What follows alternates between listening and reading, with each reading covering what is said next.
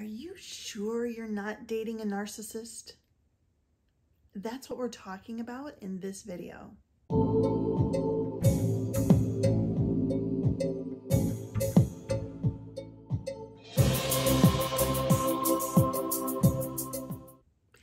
Hey, I'm Dr. Melissa. I'm a trauma expert and top doctor. And in this video, we are talking about 3 things today. First, 7 subtle signs that your partner may be a narcissist. Second, 7 subtle changes in you that indicate you may be dating a narcissist. And third, what to do if you are just not sure. So first, let's talk about 7 subtle signs in your partner that make you think you may be dating a narcissist. First, put downs.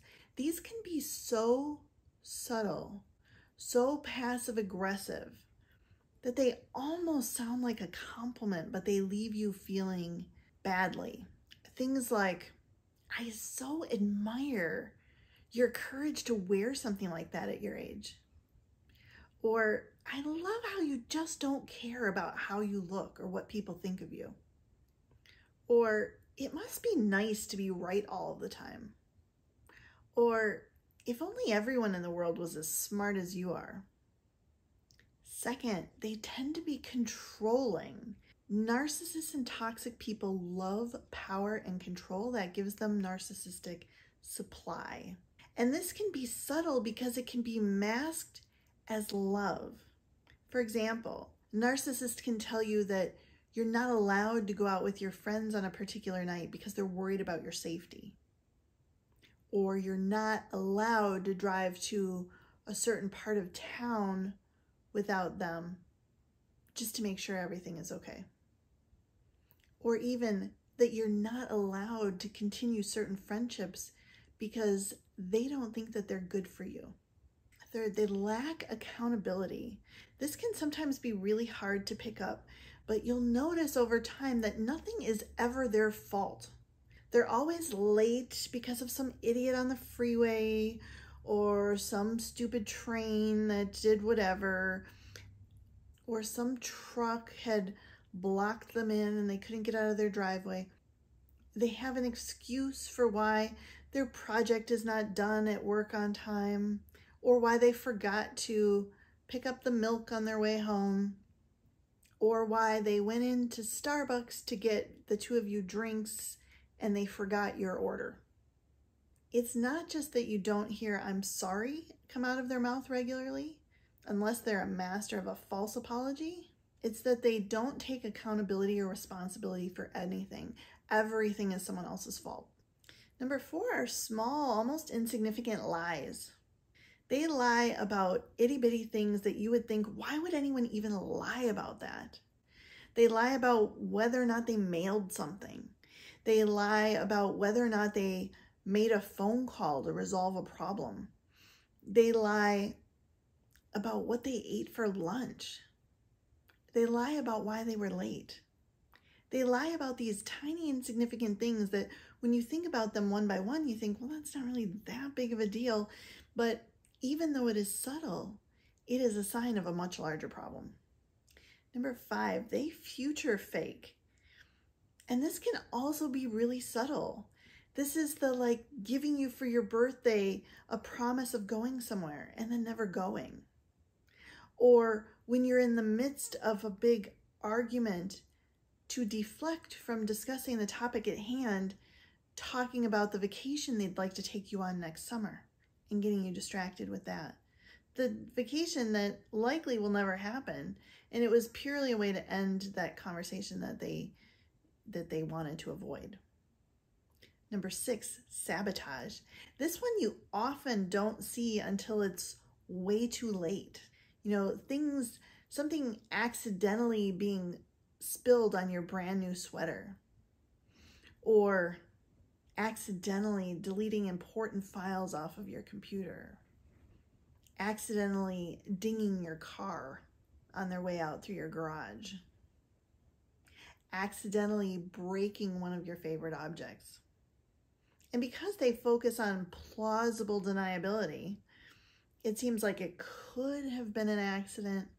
You may not notice for years or for decades that they are actually sabotaging you.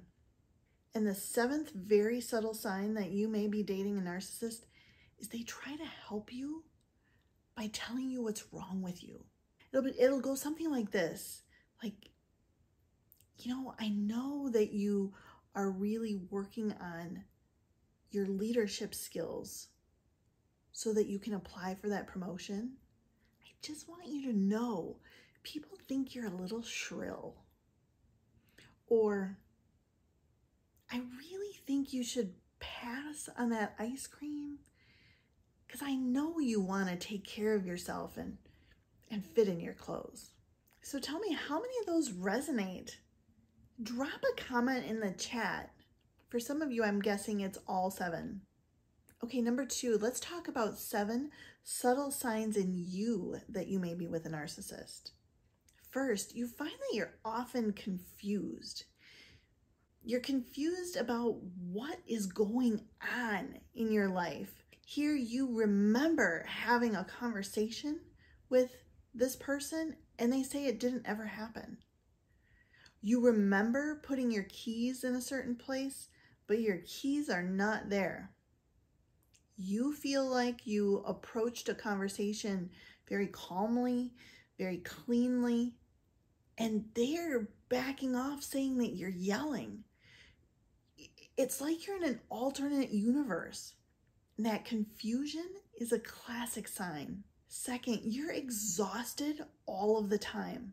Chronically drained, chronically depleted, chronically exhausted because you are giving to someone who is like an energy vampire.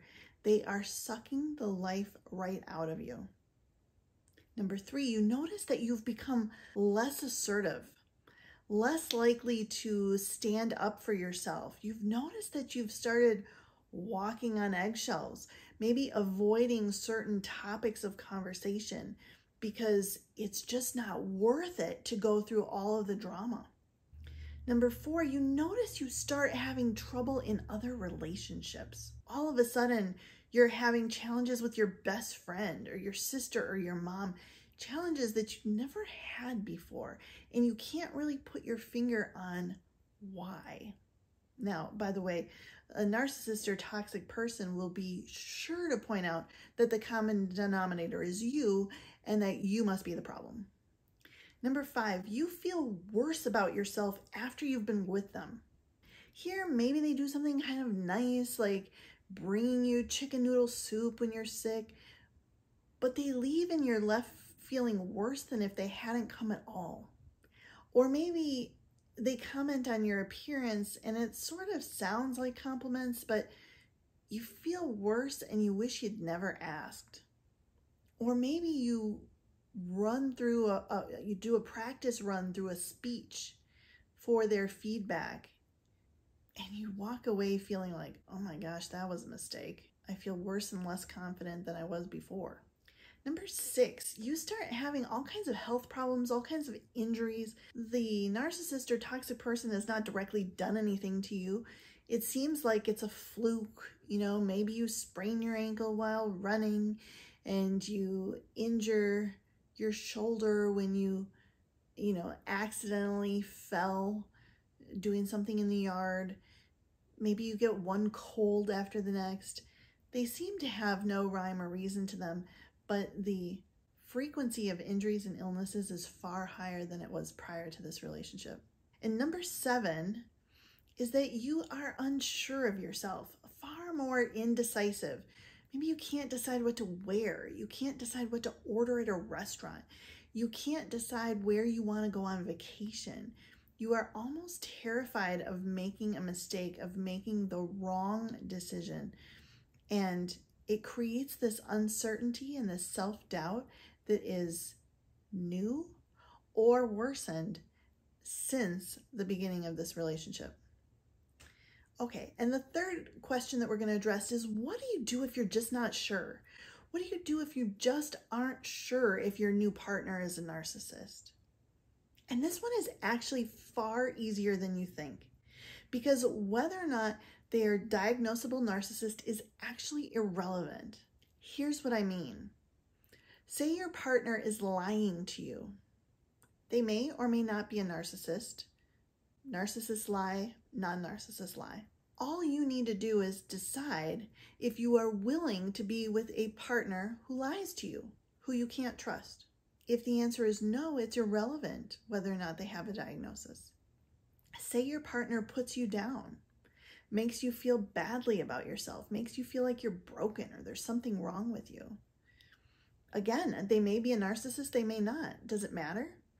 The only question to ask is, are you willing to be with someone who makes you feel badly about yourself, who puts you down? When you look at it through that lens, the question of whether or not they're a narcissist actually becomes irrelevant. And if you attract one narcissist after the next into your life, and you want to break that cycle, click the link in the description and I'll help you. I'm Dr. Melissa, and I'll see you in the next video.